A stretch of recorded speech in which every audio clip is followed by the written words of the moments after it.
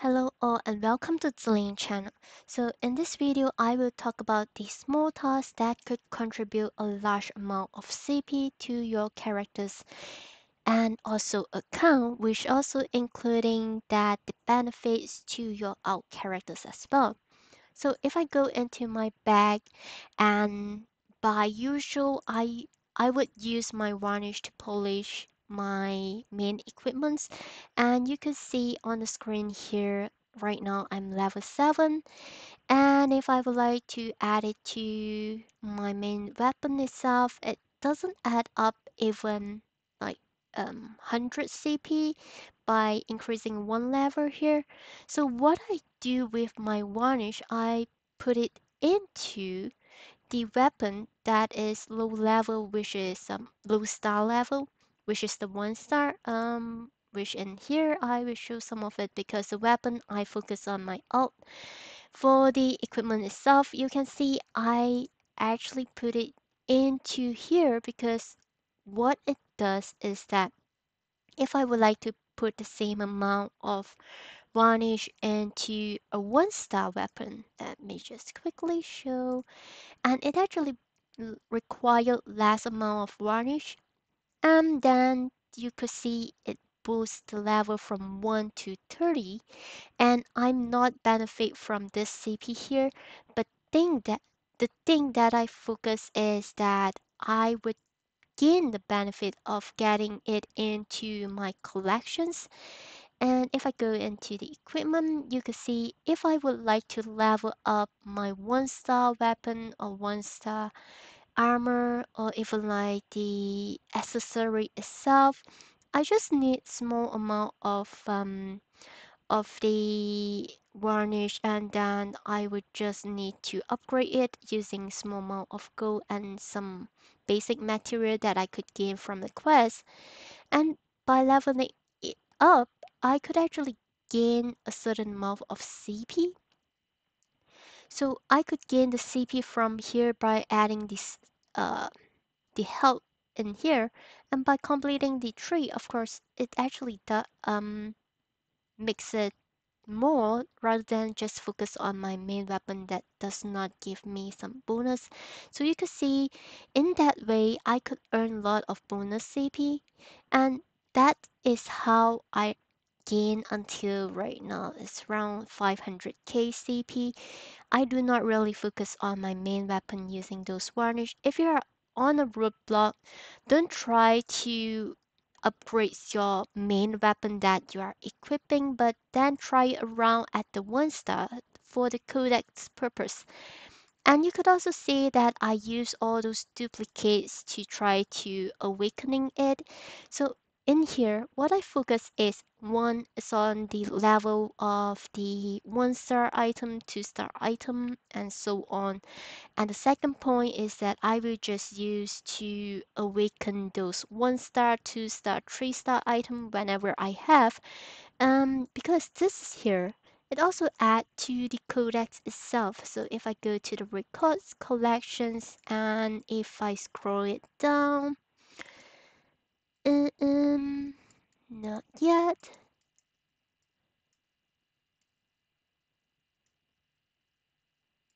not yet. Yeah, there's actually the enhancement, but I would not recommend it because the enhancement material is hard to get. So that is something that you should focus it on your main weapon first. So this one here, leave it blank. Focus on the level and also focus on the awakening, which is at the bottom of the page. So you can see, I think here. Um, yeah, it should be somewhere here. So you can see if I would like to awaken my weapon, then to 3 star, not 3 star, sorry, to 3 level. I'm not sure how I should yeah, I should state this one, but to three awakening, and it give me of course some bigger kind of HP here. And if I make it to 7 plus 7 awakening, you will also gain another amount of the HP which add to your CP. And of course, if you awaken it to 10, so all these things actually stack up. It has the domino effect. And I do not need a lot of material because if you try to awaken the 1 star when you craft the weapon itself, if you have duplicate item, do not use it to level up another equipment because it just doesn't make sense. It's actually adding quite a small amount. Let me just simply take this one here. If I would like to put my 1 star weapon into it, um, you can see it just a little bit of adding it into it. So it is not something that worth to do it. Even if you try to salvage it, it doesn't make sense. So the best way is to use it to awaken and start to collect the collections here, and which give you a bonus CP on top of it. So this is how you do. And the second thing that I say, it not just only put it into the collection because it has domino effect when you go into your achievement. I believe is power up. Let me see if it's here. Yep, so you can see the level up equipment. So as I say just now in my sample, if I level up, I put all the varnish into my main weapon, which is the fire weapon that I'm using right now. It add only 1 level. But then if I put that varnish even lesser, so into the 1 star weapon, it level up to 30. And this is where it gives me the level up equipment kind of reward, which is this achievement point here that adds to my achievement. And from the achievement itself, you can see right now my bonus CP for my achievement is 28k. And this is because all the small things actually add up. So if you would like to focus on something that's small like that, it doesn't require a lot of gold, it doesn't require a lot of material, and then from there you get uh, the records collections CP, and then you use it counts into the achievements, and you gain the CP from the achievement. And beside it, it also has domino effect if let's say you are leveling up enough until you have reached a certain level of tier. What it also gives is at the title stage. So if you go into your character and select the title, power up. So it's actually following. So if you go back to the records and achievement, you could see battle, power up, collections, adventures, social, challenging. So by completing each of it at the task and at a specific tier, if you once reach that tier list, it actually give you, wait a moment, it's actually give you a special title on top of it. Let me just simply take maybe this one here. I just simply take one of it. The wrong one. That is actually the training. Let me just see. Yeah, so I could not find that sample, but then if let's say if you are powering up it, there is something that adds up. Okay, let's say take another sample. So craft equipments. Once you have reached crafting 230 times, then you gain another additional CP from having this title here. And the title, it doesn't mean that you have to equip the title in order to gain that damage or kind of stuff that give, but it adds up every title that you have collected and put it as an overall CP. So whatever title that you have gained from the achievement itself, it adds together, and this actually adds to all your account character. So this is actually what I mean by the domino effect. So if let's say this toy enthusiast is here, so if you obtain enough of toy, of course, what I focus on is to focus on the main quest. some of the main quests when you reach a certain level give you some goodies back on the toy itself. So I rushed all of my 5 characters in my account to until that progress of getting the toy.